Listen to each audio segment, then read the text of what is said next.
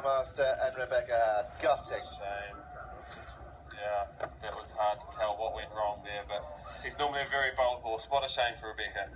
And it's coming off the back of two very nice rounds at Chatsworth and the Moulin for Rebecca, so she'll be doubly disappointed. This course hasn't ridden as difficult as either of those. Well, Paul Tapner is installed in that hot seat. This is gonna. We're never gonna live it down. But Alice, you've got Paul. Yeah, Paul, wow. You're mad, you're incredible. I'm mad, yeah, thank you very much. My horse is mad. You see how much he chucks his head around?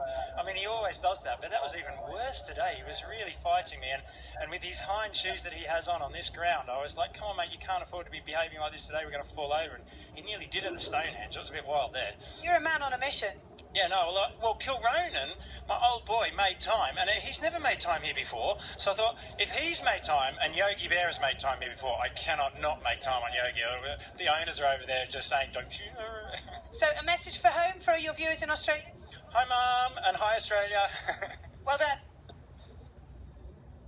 Well, Andrew Nicholson down at the start box, the Event Rider Masters start box with Nereo. This is going to be some round.